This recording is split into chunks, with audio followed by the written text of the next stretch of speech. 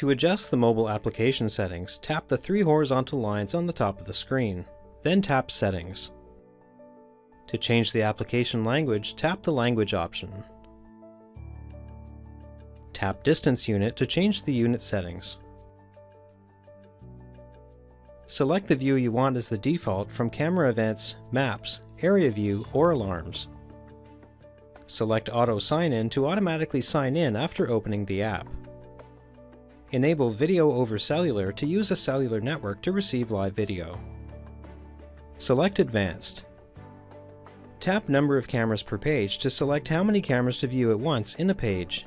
Select from 1 to 8. Tap and enable Enforce Certificate Validity to have the user validate the mobile server certificate prior to connection.